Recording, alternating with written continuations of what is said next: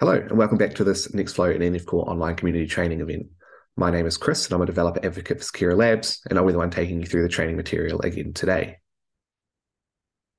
To start things off, we'll have a quick recap of what we've done in sessions 1, 2, and 3, and then outline what we're to do today as a part of session 4. In session 1, we start with a welcome and an introduction to the Nextflow ecosystem. We got you started with Nextflow by looking at the hello.nf pipeline, and we finished off the session by developing our own proof of concept RNA-seq pipeline. In session 2, we introduced you to NF Core, and we looked at NF Core for both users and developers, and some of the tooling and documentation that is available. We finished off the session by looking at NF Core modules and sub-workflows and how they can be used and shared between different pipelines. In sessions 3, we started to look at some of the things that were introduced as a part of session 1 and 2 in more details. So we looked at managing dependencies and containers, channels, processes, and operators. We gave you more of an introduction to Groovy, and we looked at modularization of processes. In session 4, we'll continue to re-examine some of the things that have been reintroduced previously, such as configuration, deployment scenarios, the cache and resume, and we'll talk about some ways that you can troubleshoot errors with your pipelines. We'll finish off the session by getting you started with Nextflow Tower. If you have any questions during this event, we have a number of Slack channels that are available, and we have a great group of community volunteers who will be there to help you during the event.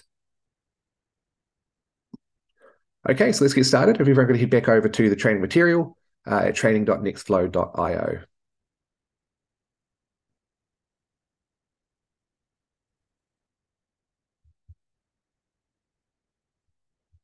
Okay, so here we are back on the Nextflow training website. What I would like everyone to do again is go and open up a Git pod environment that we can use for this training again today. I have already opened a new window over here just to keep things moving. I've already done this. And one thing that I will do is I'm going to, again, just export the version of Nextflow so that we are using this particular version. As you can see, it's just downloading everything again. As a reminder, this is because this is a whole new environment. I haven't been using the same environment from day to day. Every day I've been creating a new environment. So you're very welcome to either reopen one that you've already used or use a new one just like me.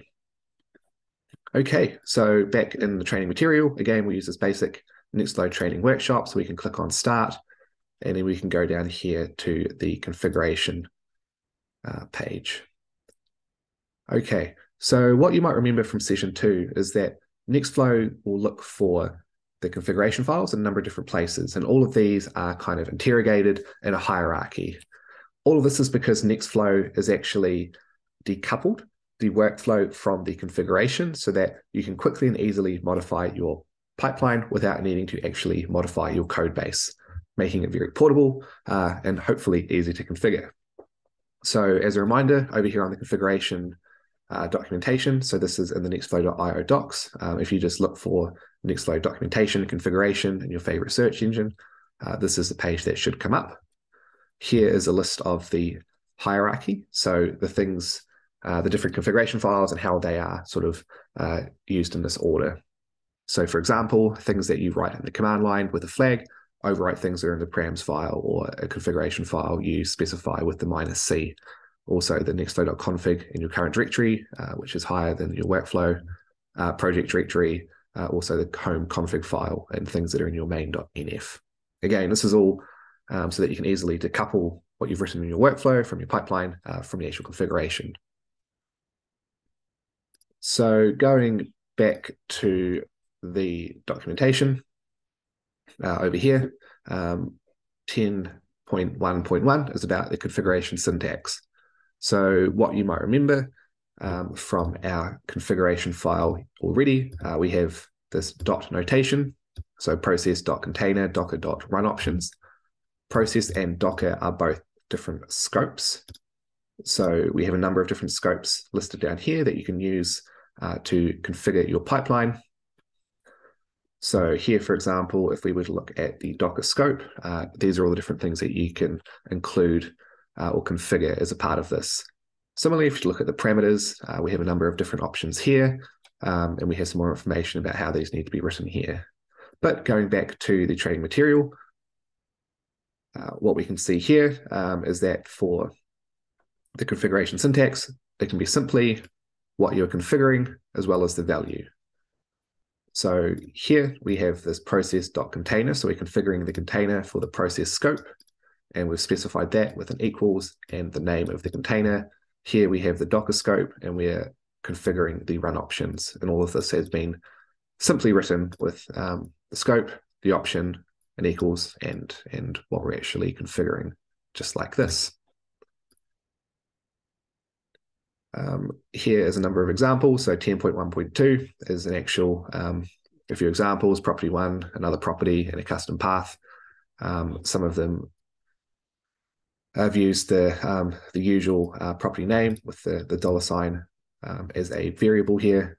Here we've got the dollar sign with the curly brackets to wrap up the expression. So this is just an example of using the actual configuration using variables in your configuration. 10.1.3, this is just a comment about using comments again. We've looked at this a couple of times already, but you can add in comments quite easily with a double slash. Or of course, you can also use the multi-line approach here. One thing we haven't really discussed is using the configuration scopes. So this is when we actually have, you might have multiple things that you want to configure as a part of one scope. So instead of writing, as an example, docker.enabled, docker.container, as we've done previously here. So what we've done previously is we've written docker.enabled equals true. You can actually write this using the scope like this. So this is when you use curly brackets, and you can just wrap all of this up under the Docker scope. And you could write run options equals this. And then enabled equals true. So what we have here, there should be a capital O. And what we have here, so lines 4 and 5 and 7 through 10 are effectively the same. So we could delete those at this point, and everything would still run the same. We could also do the same thing here, where we do that, for example. So what we're looking at here under 10.1.4 is just how you can sort of write these either as individual lines or by grouping them in the same scope using the curly brackets notation as listed here. Okay, something we've also talked about previously in slightly different ways at different times is the parameters and how they can be configured in different ways and also overwritten in the command line. So here we have an example of two parameters, so params.foo and params.bar. What we have here is they have been set both in a configuration file and the workflow script. So this will be an example of how we can overwrite what we have in the script with a configuration file. And then I'm assuming what we can do down here as well is, we're going to show that you can actually overwrite this in the command line as well. So as a reminder, we'll set this up. So we can go here. I'm just going to overwrite this snippet.nf rather than create a new file. So here we have the params.foo and the params.bar.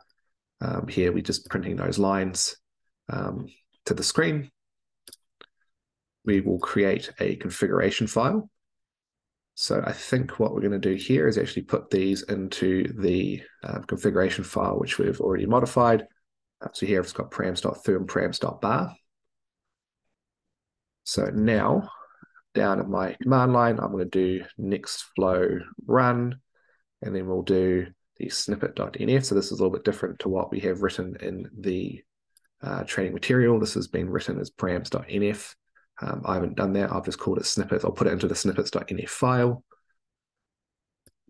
And what we can see is that we have bonjour le monde, because this is overwriting. The configuration file is overwriting what was already in the snippet.nf because it is higher in the hierarchy. Similarly, we can overwrite this again by just specifying this in the command line. So remember, when we have two dashes, this is a Nextflow pipeline option or parameter rather than a Nextflow parameter or option. So we're going to overwrite foo with something else. And we're going to run that again. So this is just running again. And you can see here that I've overwritten foo. So foo was something, a parameter, so I could overwrite this as a parameter in the command line. And this has been overwritten, which is overwriting what was in the configuration, which is overwriting what was in the main.nf file. So you can see here that you can stack your configurations on top of each other and modify things at different levels. So it is really important that you do remember this hierarchy and how things are brought in, and that if something is coming in at the wrong time, it might be because it's in the wrong in the wrong file and it's being overwritten somewhere else.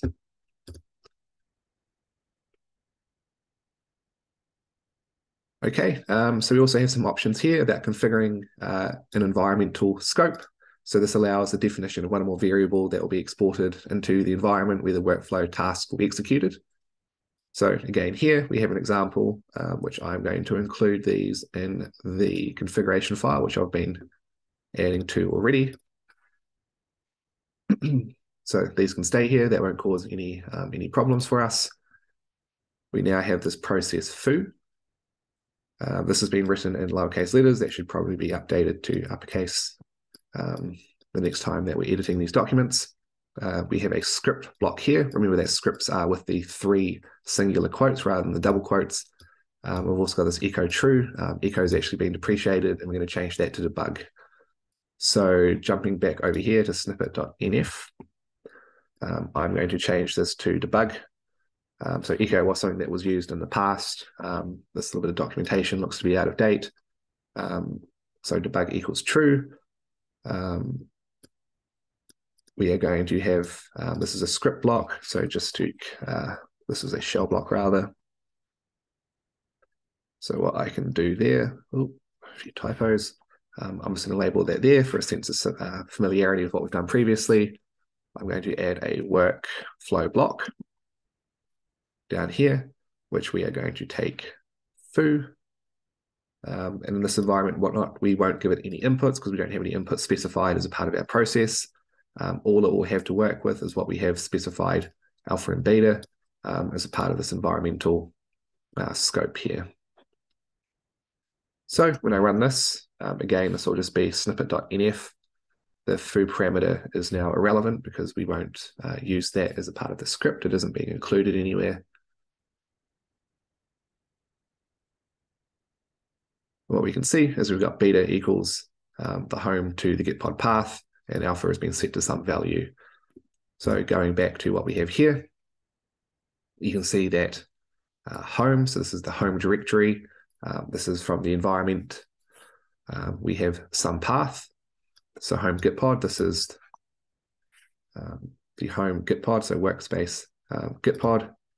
The same thing that we have happening here. So this is all from the home directory. If you were to do echo home, you'd see that there as well.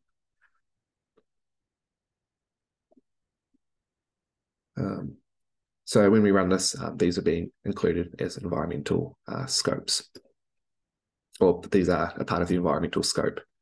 Of course, over here in the documentation, there's some more information about this here and how this can work. There's a note there as well as a warning.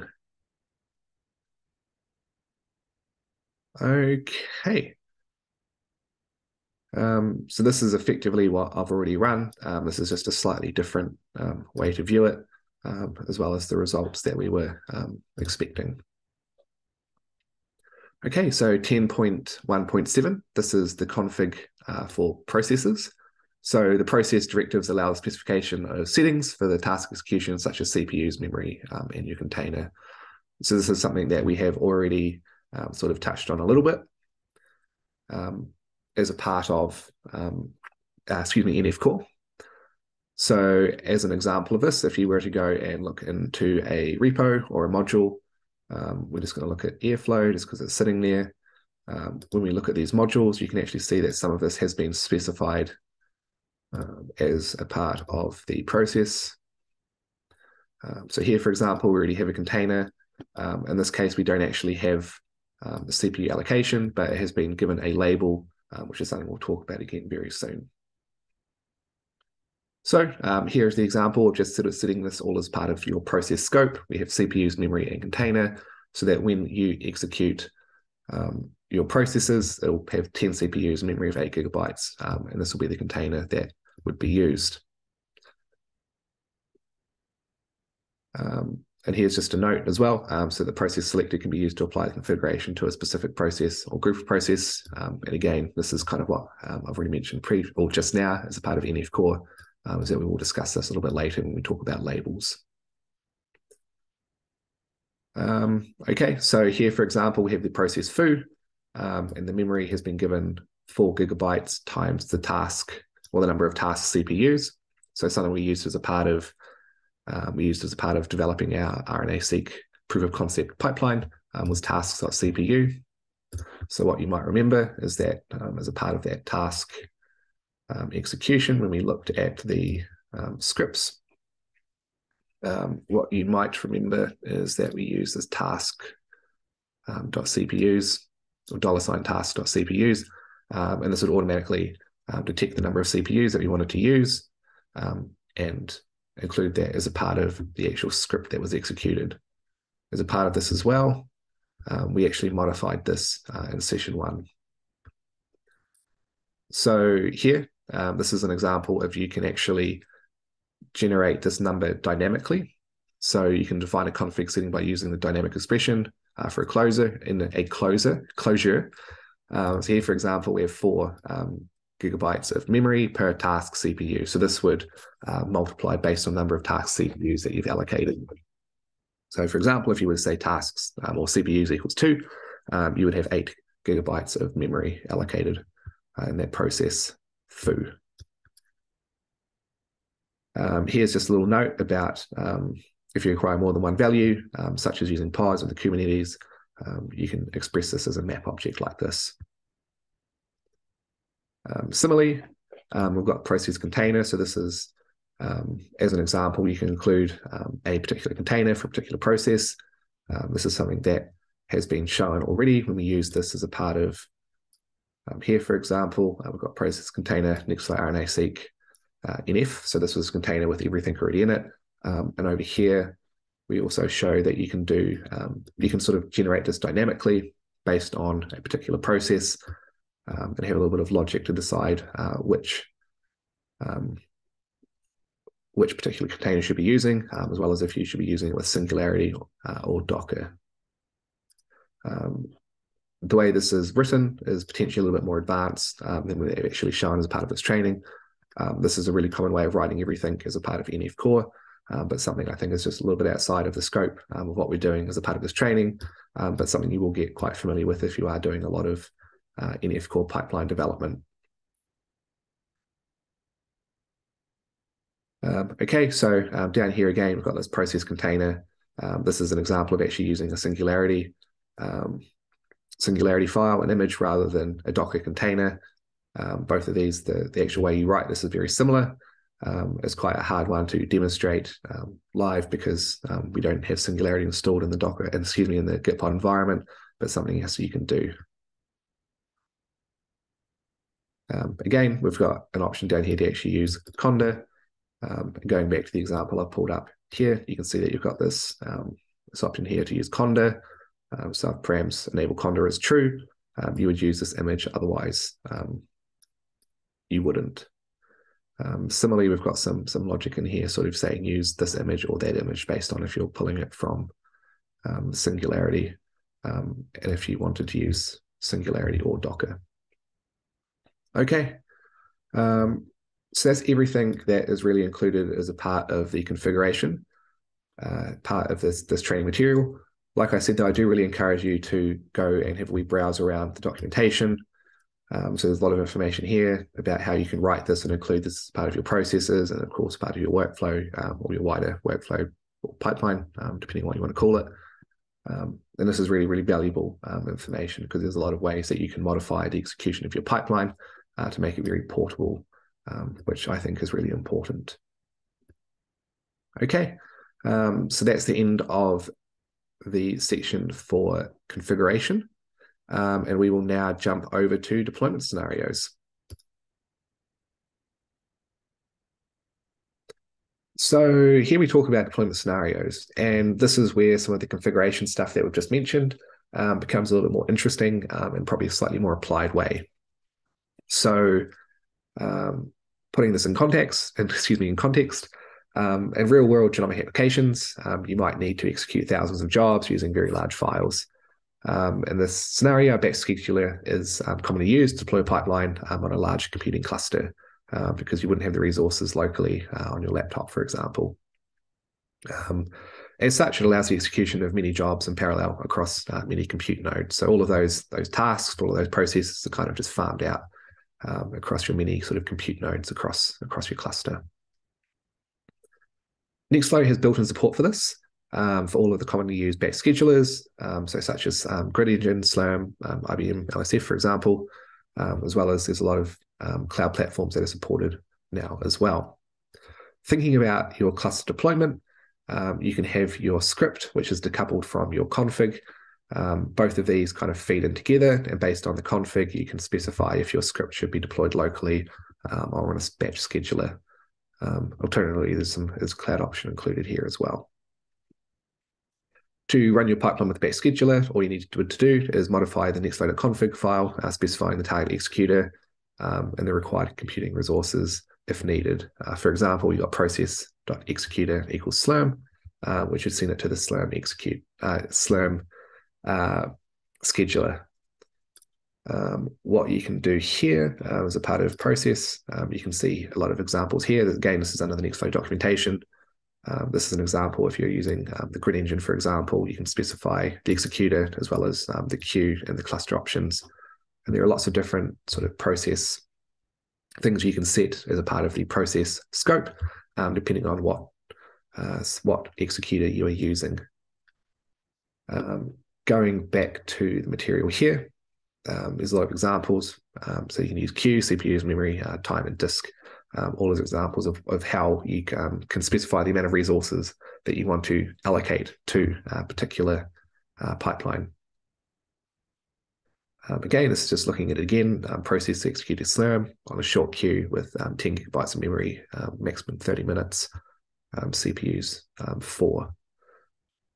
So this would be requirements for all processes in your workflow application, meaning that would be applied to everything. However, that might be fine for some sort of simple pipelines, some simple workflows. But in reality, you might need to allocate different resources for different parts of a pipeline. And for this, you can use things like with name or with label. So looking at this with name, we've got this process here. It's being sent to the Slurm executor on the short queue with 10 gigabytes of memory in 30 minutes with 4 CPUs. But using the with name, you can select for processors with the name foo or bar. In this case, you can say that you want to use 2 CPUs with 20 gigabytes of memory in the short queue for foo and 4 CPUs with 32 gigabytes of memory in the long queue for bar. So you can basically choose the resources for each process, meaning that you can come up with these really sort of awesome ways of deploying your pipeline and all the different processes and they have different resources, meaning that while a simple process and it doesn't require many resources, can be done quickly on a short queue. For things that are particularly more complicated and require many resources, you can send that to a long queue with more resources. So here, this is actually quite a cool exercise where we can allocate the process with the name quantification, 2 CPUs and memory of 5 gigabytes. This won't quite work because this is probably labeled differently to what we've got over here as part of these scripts. So to show you how to do this, I'm just going to remove that. So again, this is just in my nextflow.config under the process scope. I'm going to add in so the processes with name quantification. And then I'm going to change this to 5 CPUs and 10 gigabytes of memory, which is more than it had previously.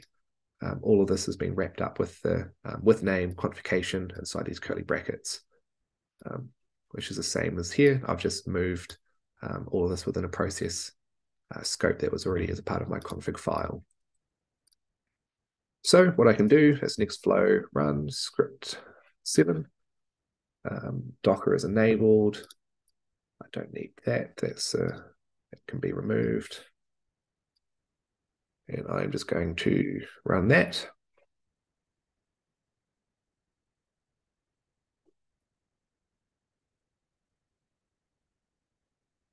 So you can see that all of this is running, which is great. What I will do, though, is we will interrogate what was actually run as a part of process quantification by going into that task work directory. So here, I'm just going to go cat into the work directory here, which is the hash number generated for that task, .command.sh to actually see what was executed. What we're expecting here is that 5 CPUs would have been allocated. And you can see that here, threads 5. So going back to the script, this is what we'd expect here. Salmon quant threads task.cpus, because we've defined this here for the process with the name quantification. We've got 5 CPUs. So this is, again, quite a simple example, but you can imagine how this could be sort of built on, and then based on what you're trying to do, what you're trying to provide for a particular process or task, these resources could be created quite dynamically as well. Here, so this is an example of using labels. So we've used labels quite extensively as a part of NF Core. So what you might remember is over here, I'm just going to go to a pipeline. We will just look at this one because it's at the top. We'll go to the Git repository. Here we can look at the modules. We'll look at the NF Core module, use gunzip. In the main, here we've got these labels. And these labels are based on what has already been included as part of the NF Core template. And here, as part of the configuration file for base, you can see here that we have these different labels which have been designed to allocate different resources. Here, in this case, it's kind of scaling. So for every task attempt, it is going to increase the number of CPUs and memory and time allocated for these processes. So this is where the kind of dynamic execution can come in. Anyway, going back over here, we've got this process task 1, for example, which has the label long versus task 2, which has the label short, meaning that you would have these different CPU, memory, and queue sort of resources allocated as a part of this process configuration. And that's exactly what's happening over here as a part of these NF Core pipelines as well. So this is very cool, because it means that you can kind of create one configuration or one label and apply it to a lot of your processes, which is good because it just saves you from having to sort of specify all of this every time for every process. You can just say, okay, this is requires high memory consumption. I want to apply my high memory label. Similarly, something that we do as a part of NF Core is that you can provide specific containers for specific processes. So here, for example, we have the process foo and bar. These probably would be capital letters or uppercase letters because that's how I would name them as processes. But we've got the container other image Y and other image, or some image X for each of these separately. And these will be used because Docker is enabled. You can see that we kind of have this happening over here in NF Core as well. And that we have, again, over here in the modules folder, I'm just going to pick the NF Core, gunzip main. We've got here the Conda environment, and over here, or the Conda tool. And here we have information about the containers that would be used for Singularity and Docker for this particular process.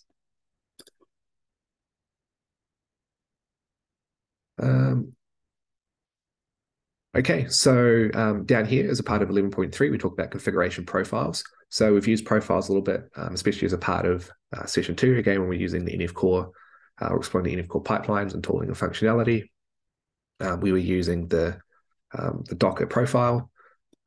You can create profiles which have set information. So again, like with the NF Core pipelines, for example, we have test profiles. So here, just to show this again, we have like this test.config, and this is included as a part of the nextflow.config, and this has already got some input information and parameters already set, which can be executed as profiles. Similarly, we have again like this base config, which has all the information about the different labels. We also have like this modules config, which has sort of set information using the with name for each of the different modules that are included as part of this pipeline.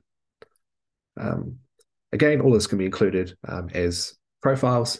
What I'm trying to sort of show here is that you can create these really interesting and important webs of profiles and configuration sort of parameters that can be included quickly and easily by using things such as profile in the command line. Again, it's a little bit harder to show because we would execute this on the cloud, for example, which isn't set up as a part of the Gitpod environment. On the topic of cloud deployments, we have some information here under 11.4 about how you might set up AWS Batch. A little bit of information there. Again, this isn't set up using Gitpod, but some examples of what you'd need to include there, as well as how you'd use volume mounts for your data. Again, we've got some information there about custom job definitions. This isn't really that demonstratable, or I can't show this as a part of the Gitpod environment. Custom images are a little bit hard as well as launch templates. But if you are interested in any of this, this is a really nice place to start for setting up cloud deployments. Here is just a quick note on hybrid deployments, which I think is probably worthwhile just discussing. So here, for example, we have process executor slurm and queue short, which would be applied to your pipeline. But here we have with label bid tasks. So if you were to apply a label to a process, here you would send it to the executor AWS batch with the queue, my batch queue, and the container, my image tag. Basically, what this is showing is that you can have a hybrid deployment, meaning that, say you were running this locally and you got to a process that required much more computational resources than you have available as a part of your cluster.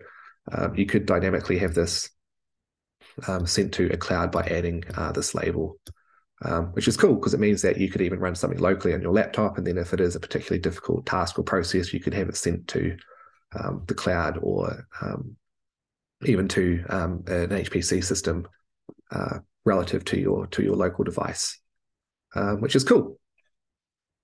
Okay, so moving on.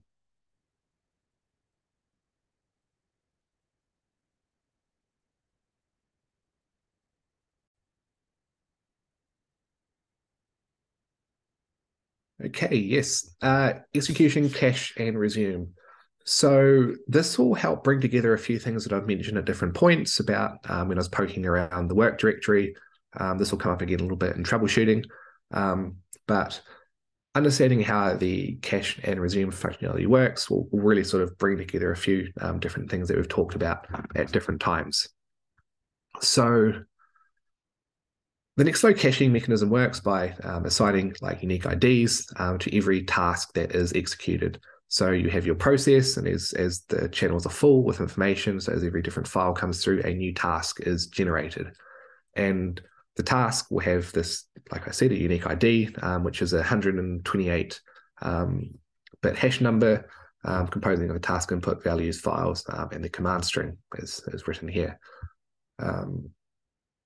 So as we've seen previously, that when you sort of have your work directory, everything is generated in this work directory, and we have this this 128 bit hash number, which will have everything staged. So everything coming in from your channels, everything that's been included as part of your parameters will be there. It is all staged and made available for the process task execution.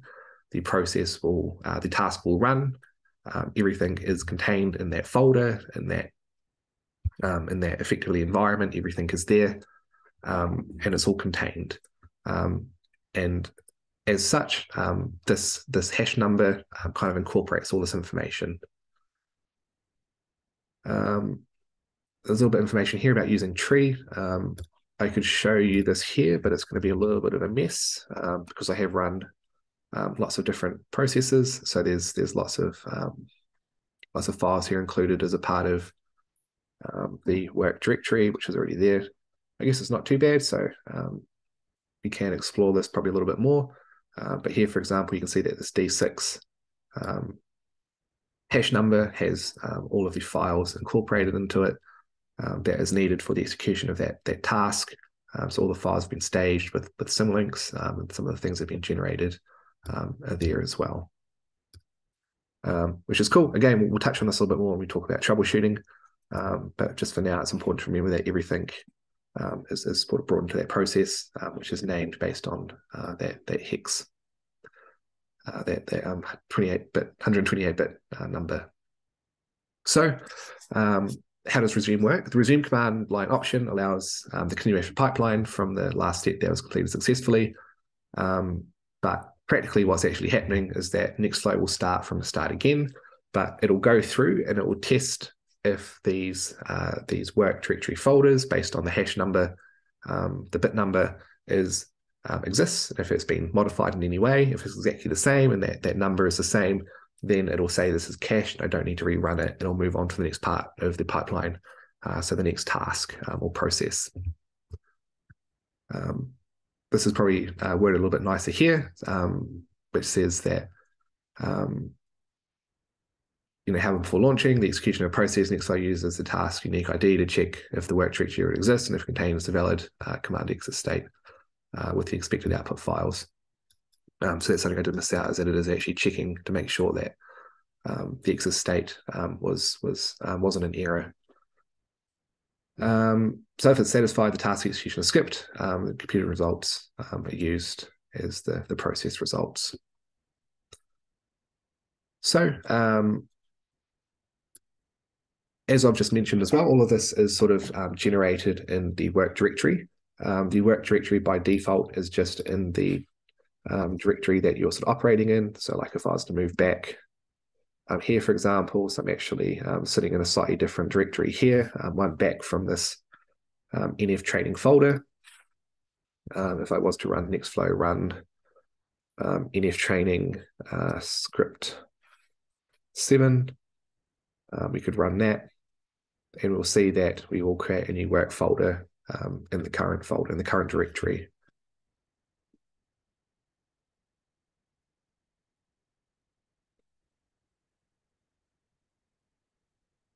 So all of this will run because it's all everything is relative to the script, the execution script, the Nextflow script rather. So now if we look at this again, you'll see that we have this work directory, which will have just the files that were generated right now as a part of that execution. Alternatively, you can actually use this W, the command line option, to set a different directory for your work directory to be generated. I think it's quite common that people set this to scratch, for example, so that it's happening in the scratch rather than a folder higher up in your directory where the files need to be passed up and down more frequently. Cool. Yeah, so here's just another note about how that hash code is generated. So it's based on the complete file path, the file size, the last modified timestamp. And this is actually quite a nice point, or an important point, is that even just touching a file will invalidate the related task execution. So for example, I can go back here, remembering this is in the directory. We're not in the NF training folder. This is the one that I've just executed outside of that. So if I was to just view one of these or touch one of these, let's do the, what's a good one? Let's do this. So I could just do touch. Now if you were to resume this, this wouldn't work because or it shouldn't work because it's been touched, meaning that we have a different timestamp and that the resume functionality won't work.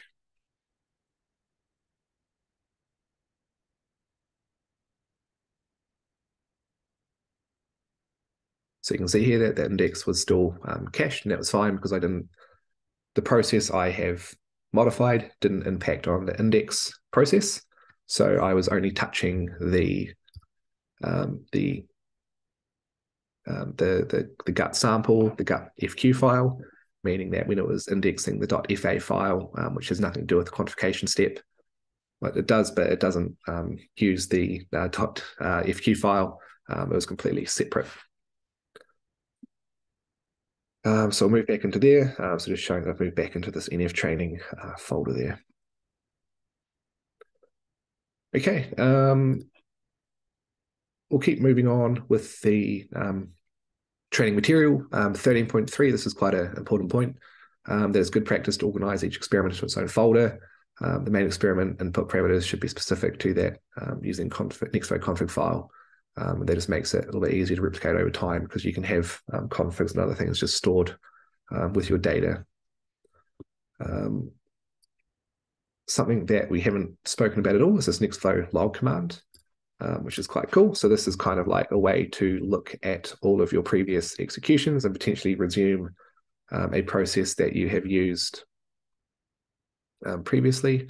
So I've just shrunk this a little bit, so it's a little bit smaller now, but it's nice to see everything on the same line. We'll try to see everything on the same line. Shrink that up again, does that help? Not really. Okay, that's a little bit better. So here, by default, what's generated is it shows you the timestamp, the duration, the run name, the status, the revision, the session ID, and the command. And all of these are sort of produced in order. What you can do, which is quite cool, so the things that happened outside of this folder aren't included here. This is only the stuff that included inside the NF training folder, NF-training folder. What you might want to do is you go Nextflow, going back to the sample here, you can see Nextflow run RNA-seq .nf. For us, we're going to use something like script 7 again, where we can go resume Mighty Boyd. So we can kind of pick up most of this information from here, for example. So we can go Nextflow run script 7. So it's exactly the same script that we've run down here. I want to use drunk Tesla, being the script that was run here. What I can do is go resume with that particular name, so the run name. But let's say I now have a new sample and I want to rerun this process, this script. I want to rerun this pipeline rather. So I could go reads. So again, going back here, we can see that the reads parameter is set here. I am actually going to copy this and create a relative path and change this to the glob. So when this was run previously, it was only for the gut samples. Now when I rerun this drunk Tesla being the run name with the reads now including extra samples, what we should see, or I hope to see,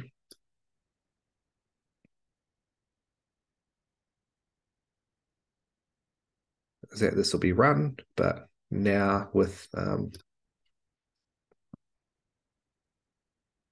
so I need to actually put a dot there. Let's try that again.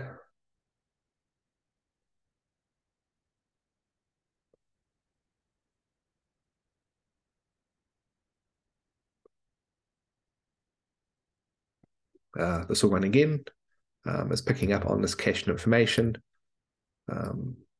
This here, because I have potentially modified that sample, hasn't picked it up. So this isn't a particularly good example, but it's an example how you can go back and reuse information, reuse sort of the start of a run. It's going to use the files that were cached previously and the files that already exist in your work directory, and sort of just start and redo the process that it needs to. But anything that has been modified won't be able to be cached or re-included. So here we have a little bit of information about the execution provenance. The log command, when provided with the run name or session ID, can return many useful bits of information. So again, what I could have done here. So again, it's using Nextflow log with the name of the execution. So Nextflow log. We will just take information here about this. Actually, we'll do this one here, which might be a little bit more interesting. Nextflow log, we can put in that name, and this will give us information about, should have given us information about the process that was run, or the pipeline that was run.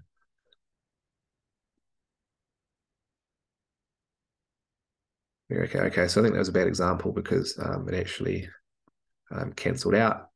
But what we can do is we will just replace this with a different name of a run that's completed, and it'll give us information about all of the different work directories that were generated as a part of that. What you can actually do is kind of build on this and ask for specific pieces of information about each task, each process, by adding in something like this. So this is just actually asking for the process, the exit, the hash, and the duration of each of those.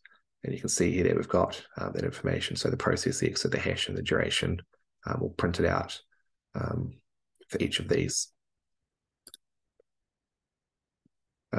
Here you can ask this to be printed out in a different format if you're trying to do something else with it, or put it through some sort of plotting. Here, so this is quite a useful resource for anyone that is trying to troubleshoot. So 13.5 is about the resume troubleshooting. So this is just a list of things that might have changed, which might have impacted the execution of your resume. So if the input file has changed, a process has modified the input, inconsistent file attributes. So if you have a shared file systems may have some slightly more complicated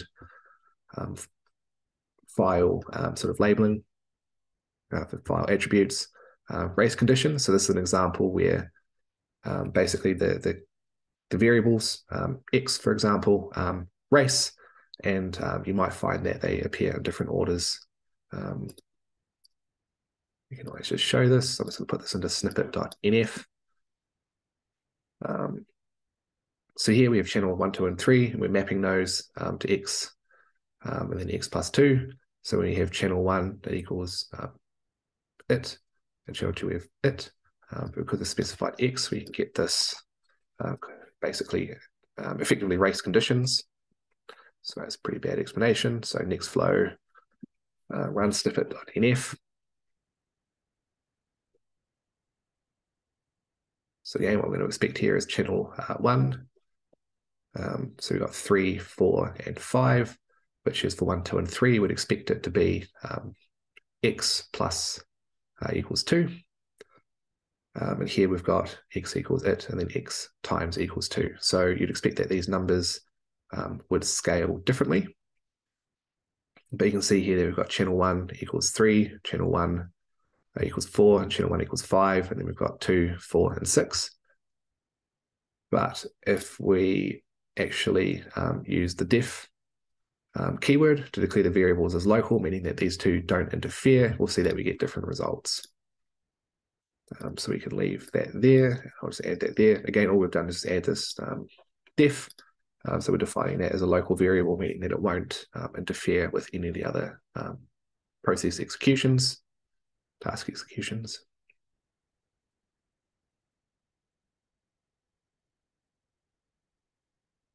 Oh, what's happened there? Yeah, so that code block hasn't been updated properly either. So if we change that to view and look at it again.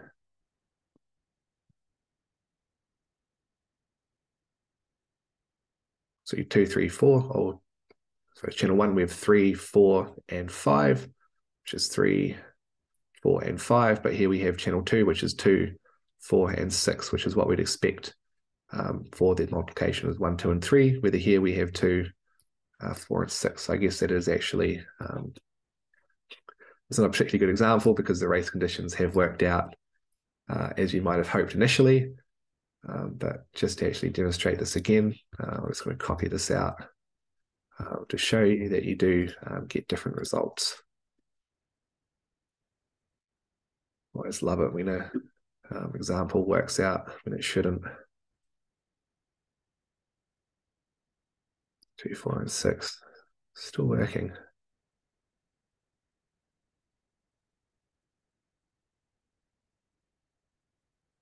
Okay, so here we've got 6, 4, and 6. So it hasn't actually worked out that time. So it's just because there is race conditions. The first couple of executions worked out, which isn't a particularly good example. But what I was trying to show here is that by adding this, the def keyword to define this as a local, declare this rather, as this variable is local. The final thing is non-deterministic input channels, which is when you have 2 or more channels, each of which is the output of a different process. The overall input ordering is not consistent over executions. So that just means that unless there's anything to kind of tie these things together or make sure that they are being emitted at the right time in the right place, you can have non-deterministic sort of outputs, which is shown here as well.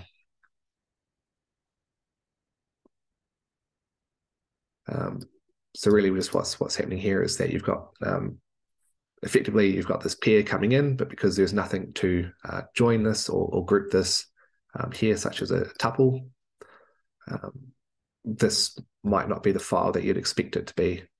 I'm just going to check if this would actually run. No, probably not without a workflow script. But the point of this here is that because the output is the pair and the BAM file and the BY file, so the reference, the index rather, they will come in at different points. If you have multiple files, no guarantee that they'll be emitted in the same order, meaning that they might just sort of turn up and be included in this gather process without it in a different order, which isn't a good thing. Okay, moving on to troubleshooting.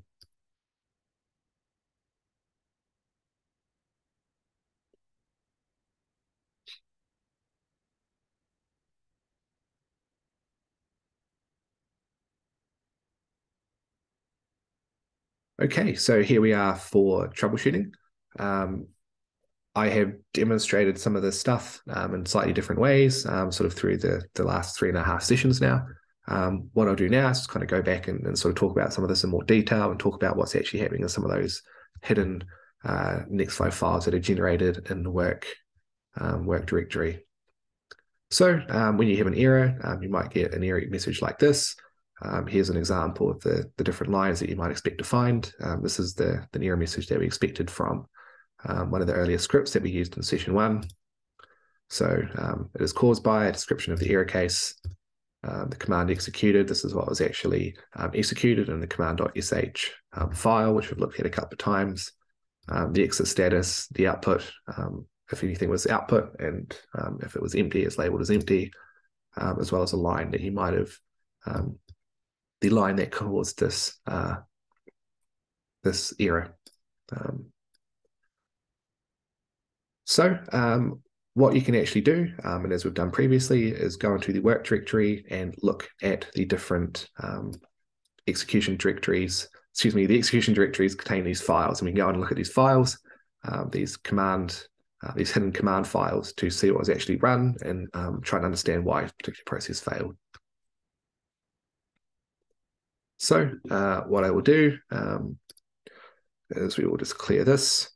I'm just going to clear my work directory just to make it a little bit cleaner. And we're going to run this one here. We're not going to resume. We will just run this outright for the first time, just like this.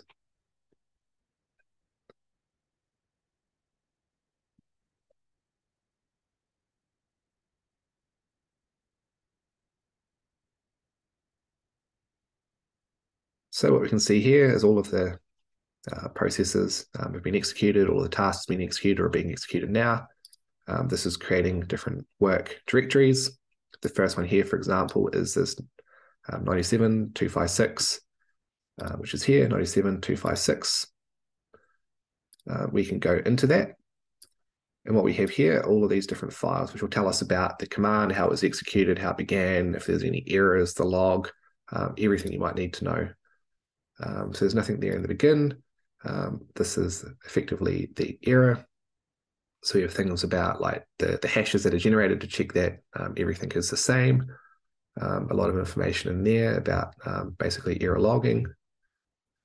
We have the log file. Again, this is a lot of information about what would be printed to your terminal normally. All of this is kept here in the log file. This is also what is given as the output. And here is the command that was run. So here we have a few things that are happening under the hood with Nextflow, and how this was actually executed and everything was staged and launched. And here we have the command.sh. So this is actually what was included as a part of the script block. If you do have failing processes or failing tasks, this is a really great place to find out about what was executed and actually try and debug it. It is probably slightly more advanced sort of understanding, but everyone needs to start somewhere. So I do encourage you to explore that. One thing that you can see here as well is that using tree, we can look at the structure of all these files. And what's actually happening is that here we have symlinks. So this is when the data is being brought in to be staged. So it's being brought into this directory, this folder. It is being linked in so that when the command.sh, for example, is executed, the file will be there to be used as a part of this process. That's all quite a roundabout way, but there's some more information about sort of what I've said here, about how you can look at the sort of different exit codes and the command.begin and things like that. You can ask to ignore errors. So if something is failing and you just want it to sort of skip that process and carry on with the rest of your pipeline, you can do that with stuff like error strategy ignore. This is something you can sort of set here as a directive for every process that you're using. Or here as a part of the configuration file as well. Here, again, this is another directive, or you could also include this as a part of your configuration. So here it says a part of the process. It's just saying error strategy retry. So if it fails, it would try again. You can also include things like max retry so that you can just keep retrying up to a certain number of times, and then after that certain number, it might just turn off. So a situation like this would be that resources on your HPC might be allocated or unavailable when it tried to launch, or something was taken away, or when it was launching and it failed. So you might just have to retry it again, and it would work. Here, you can sort of set these kind of evolving situations. So you can like retry with backoff, for example, where you can change the amount of resources allocated based on a error strategy. So it fails, okay, but doesn't have enough memory. I want to retry again with more resources, as an example. Again, we sort of touched on this a little bit as well, which is dynamic resource allocation. So yeah, 2 gigabytes per task attempt. Again, so if something fails, you just retry it again straight away with the retry strategy or error strategy to actually just try and add more resources to see if that would get your analysis over the line. Okay, so that's kind of everything as part of this training material. What we'll do now is go back and look at Nextflow Tower in slightly more detail.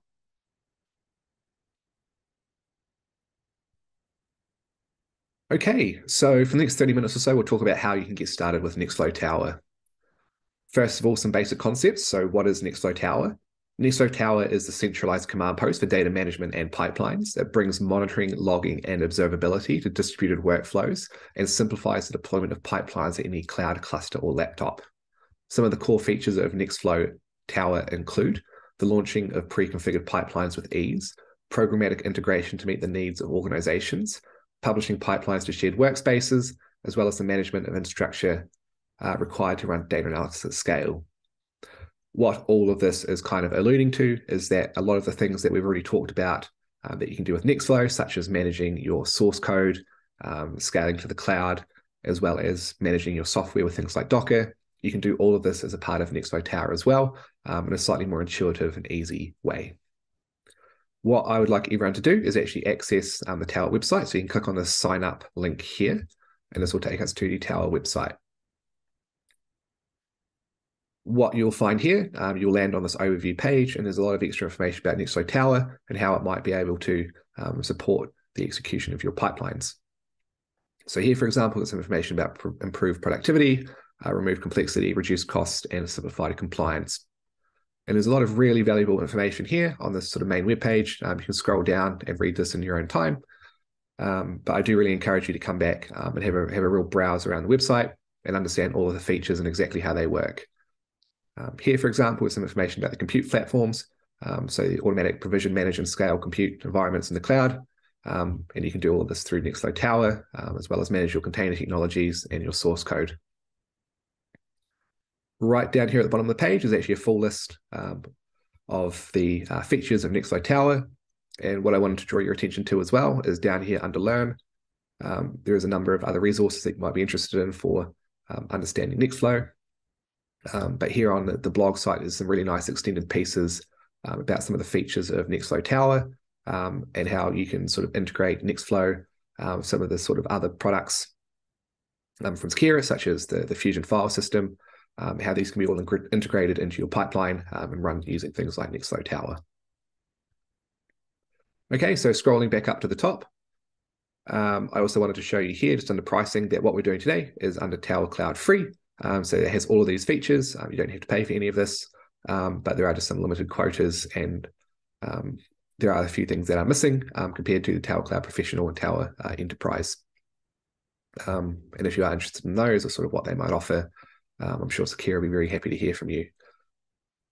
Okay, so what I would like everyone to do is sign up. So here in the top left-hand corner of the page, we have this sign up button, and you can click on that. And then it'll take you to this Tower page here. You have two options, or I guess three options to sign in. You can either use your GitHub or Google account, or of course you could sign up with your email. As most of you will be using the Gitpod environment, I think the GitHub link is easiest for everyone. So if we all click on that, you can access this space.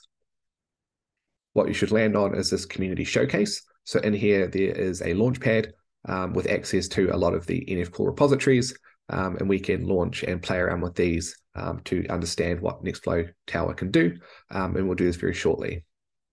However, what I would like to start with is actually the training material over here under 12.2 usage.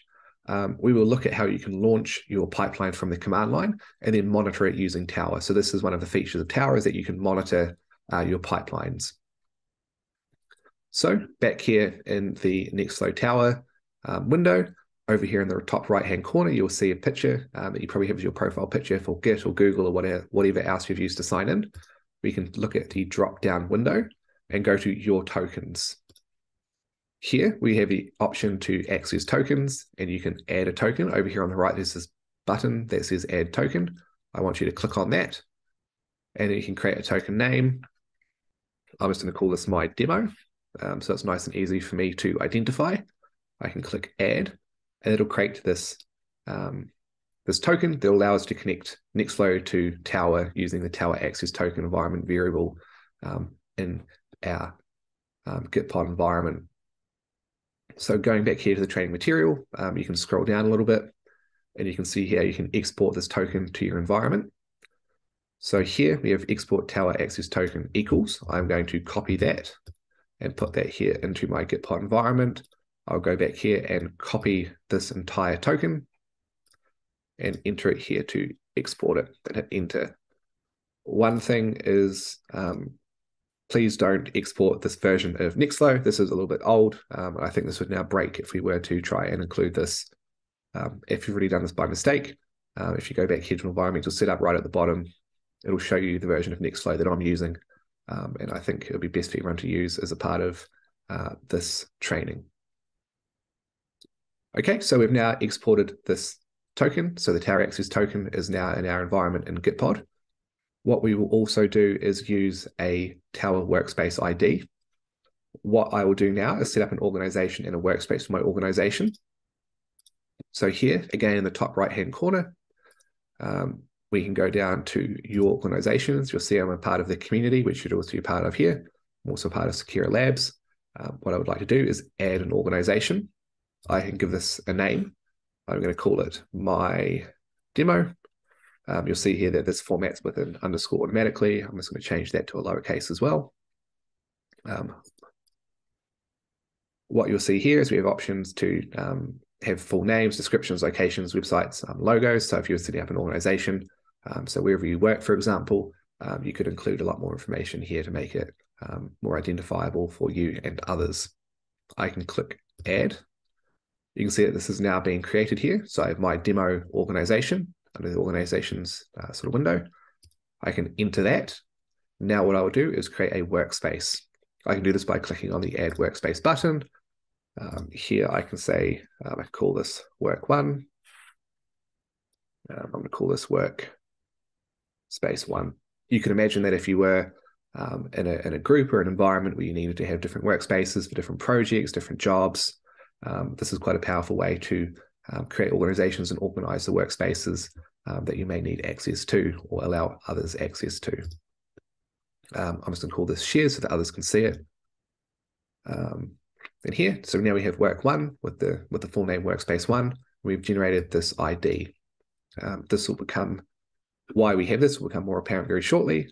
But back here in the documentation, I'm going to export the Tower workspace ID. So I'm going to copy that.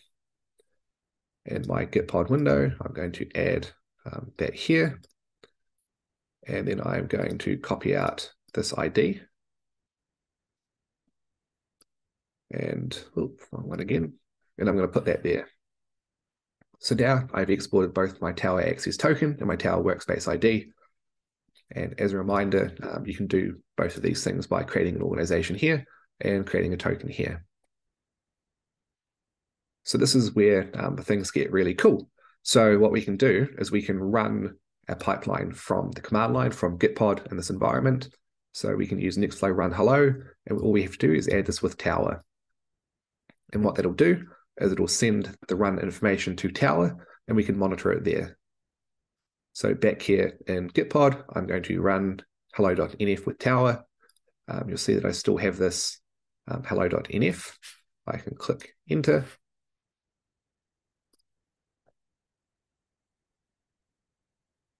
What you'll see is Nextflow is running. It has given it a name, so Modest Franklin, as well as this revision number.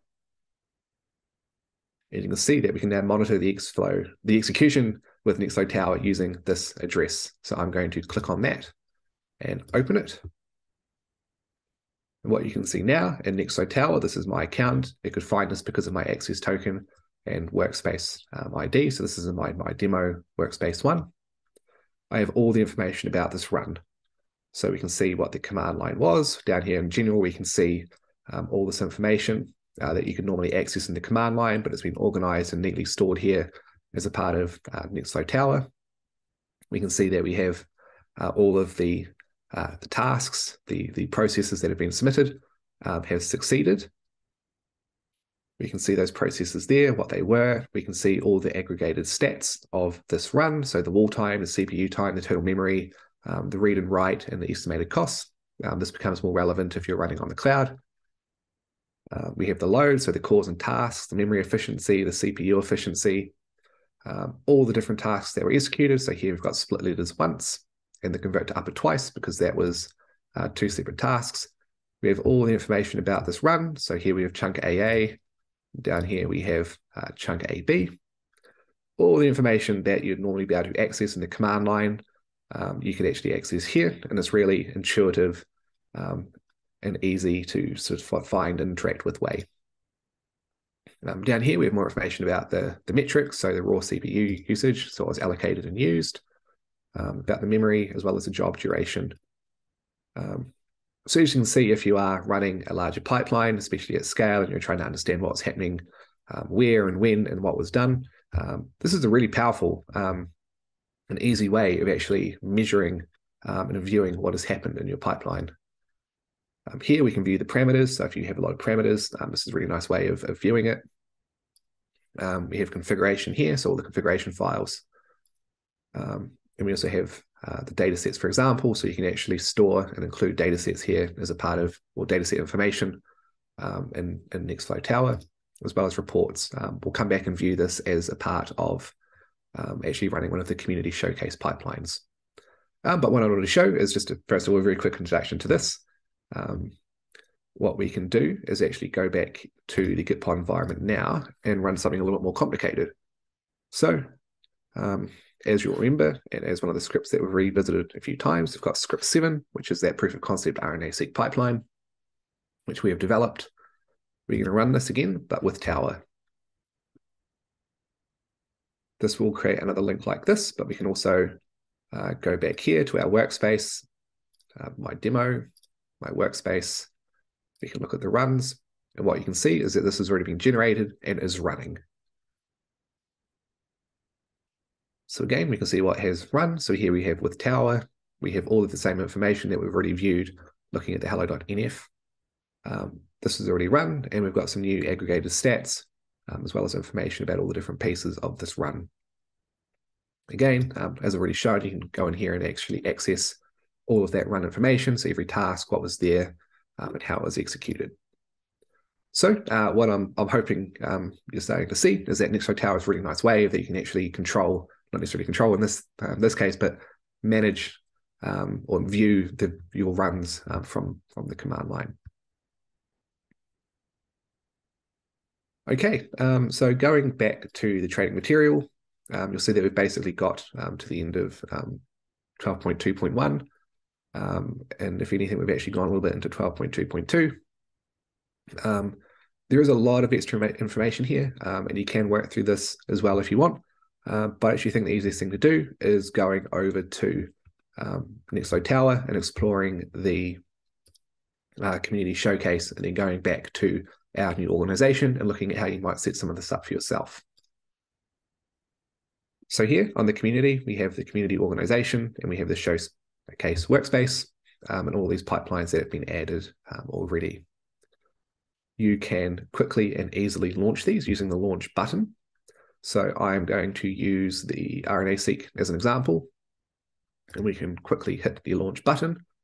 What that'll do is bring up a full list of parameters. So this will be the same types of parameters that we've shown as a part of session 2 when we're looking at the NF core pipelines, that parameter JSON file.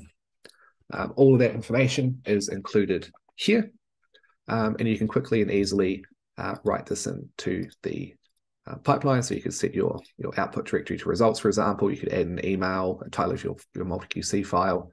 All of the parameters that are included in that pipeline and have been included in that parameters file with all the information that we've generated using that NF schema, probably the proper description, can be accessed here.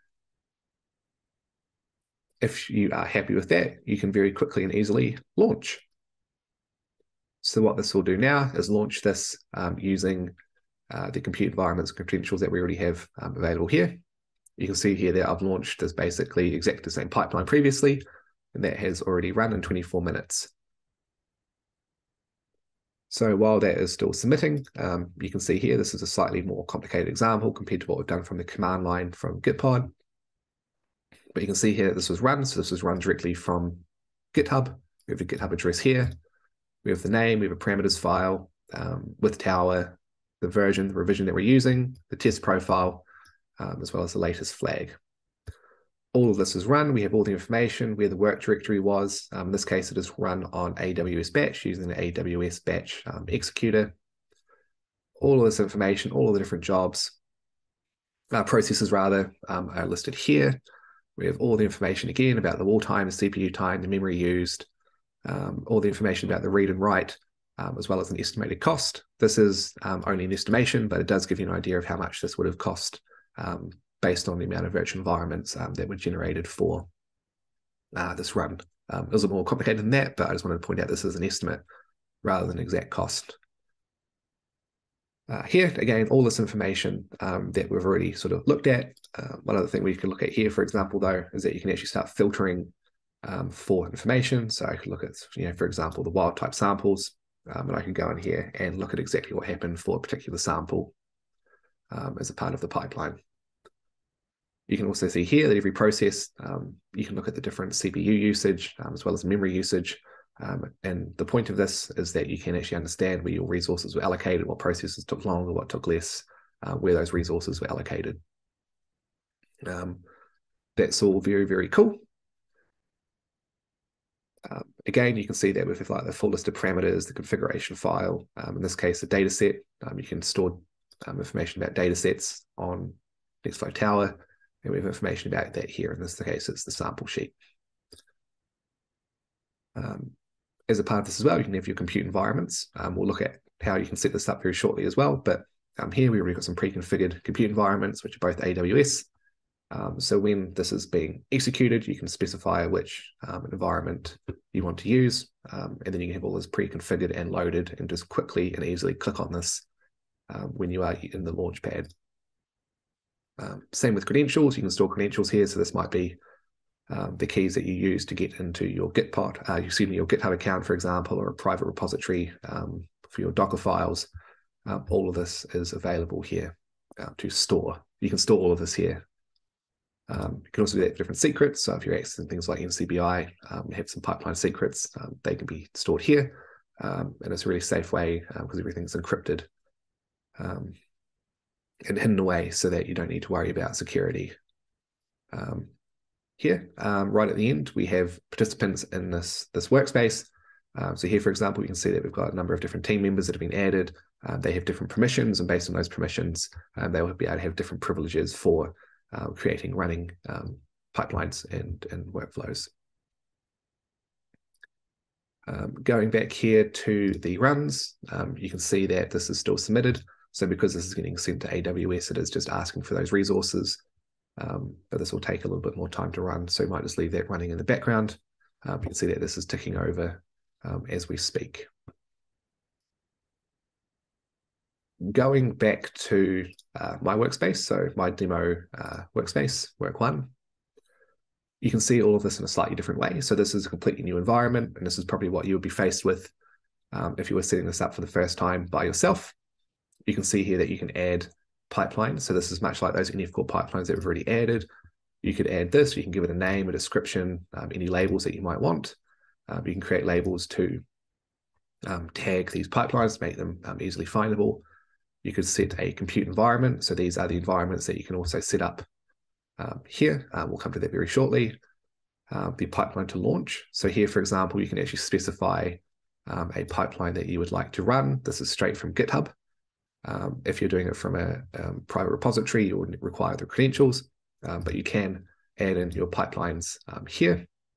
You can add revision numbers, work directories, config profiles, pipeline parameters. Everything you can imagine can be controlled here as a part of Nextflow Tower. Here we can see the runs that have already run. So this is where the pipelines have run. If I had a launch pipeline from here, this would end up in here as well. But as you can see, we can quickly and easily access these previous runs, see what was run, see how it was run. And this will help us keep track of the runs that we've done in the past, especially if we do come back to something later and have forgotten where something is or how it was run or what parameters were used. This is a really great way of storing that information. Here we have actions. So the actions are basically automatic executions from third-party integrations. So here, for example, you could have event triggers such as code commits or webhooks. So as an example of that, if your pipeline has been updated on your Git repository, you could have basically an action here that would ask, because it's been updated, can you please run it again with this test data set, which you could also have stored here in the data sets. So that's just quite a really nice way. It's quite a common way of storing and checking your pipelines are running and that nothing's broken as you sort of update them in your code repository. As we mentioned, data sets. So you can include data sets here. You can add a data set with a name, description, some sort of sample sheet that would specify what samples you would like to include in that run. The compute environments, which I've mentioned a couple of times already. So this is where you can set up the compute environments that you want to use with Nextflow Tower. So here we have a full list of options. So a lot of cloud providers, HPC options that you can use. If you were to click on one of these, for example, you can see that you've got everything that you need to actually include. So it helps you include all this information without having to sort of guess and do all this in the command line. Here, for example, you could change the region that you're running this from, any work directories, and you can also add things like Wave containers and Fusion, which are other sort of products that you might want to include. All of these are available if you go looking around on the website.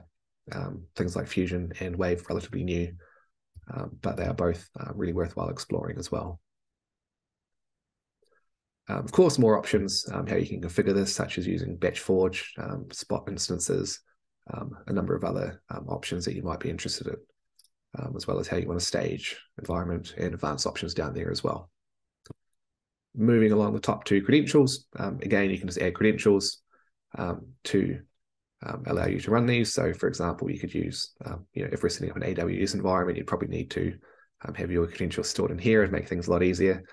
So that you could just kind of link your compute environment with your credentials and run that quite quickly and easily. Of course, as already mentioned, we've got the pipeline secrets.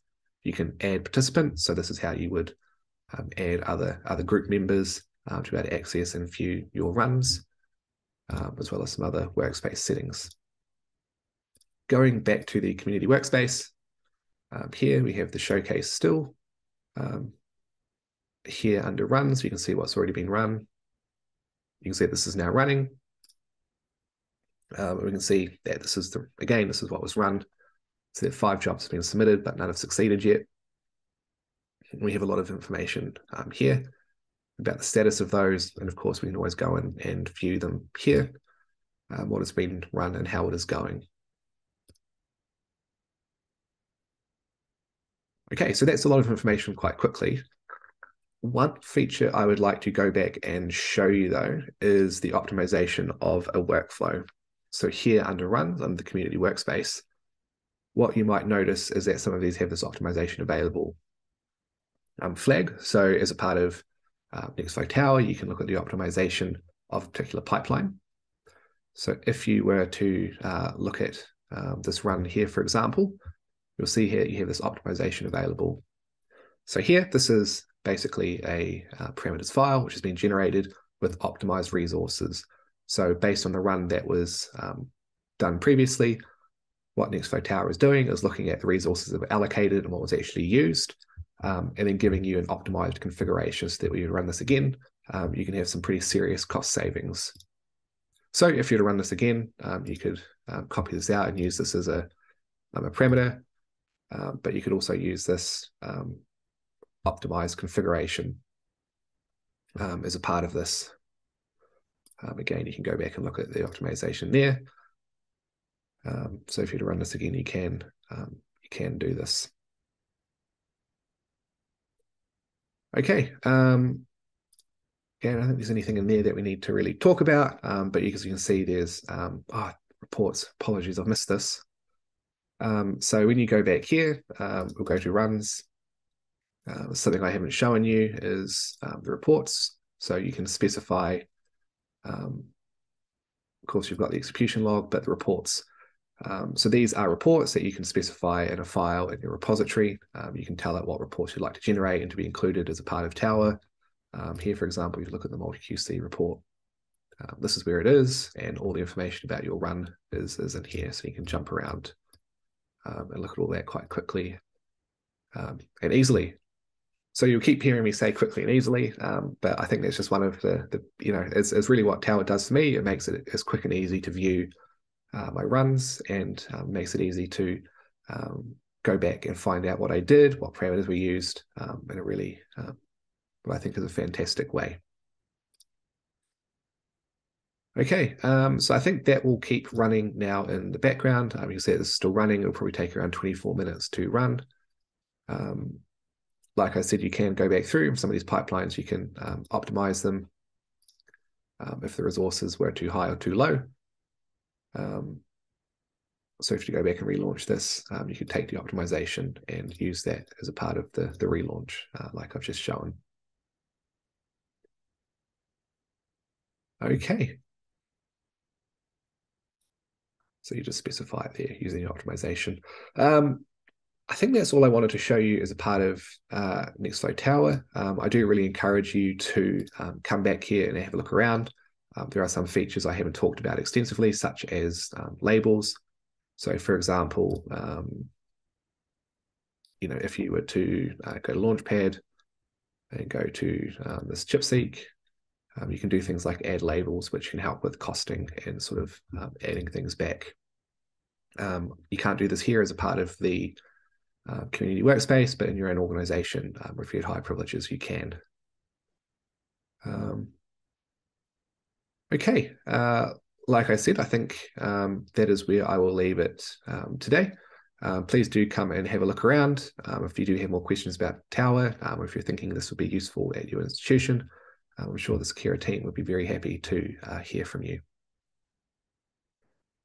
So just to finish off, we do have some notes here about API, so you can sort of build on top of Tower